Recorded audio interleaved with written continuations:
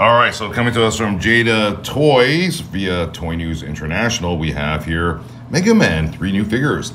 They will be available Monday, April the 29th. So pretty cool. I've seen reviews on these guys, and this is wave number 2, by the way. Look pretty cool. And for the price point, again, Jada Toys is like Diamond Select Toys. They're not gouging, they're pricing accordingly. So there's Hyper Bomb, who's the green guy here, as you can see. Elect Man and Cut Man. There you guys go. So there's the 3 of them. So again, this is wave number 2. Elect Man kind of reminds me of the Flash a little bit, doesn't he? I mean, obviously different color suit, but he fit in with the multiverse of the Flash. Look at that.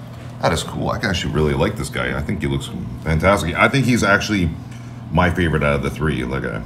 Pretty cool. Again, I've watched Jada Toys reviews on those Mega Man figures. I've seen them in stores too.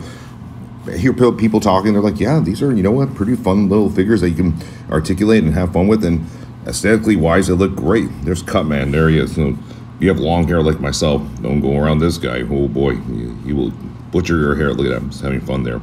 Throwing the, looks like a Pac-Man blade there. That is a cool shot.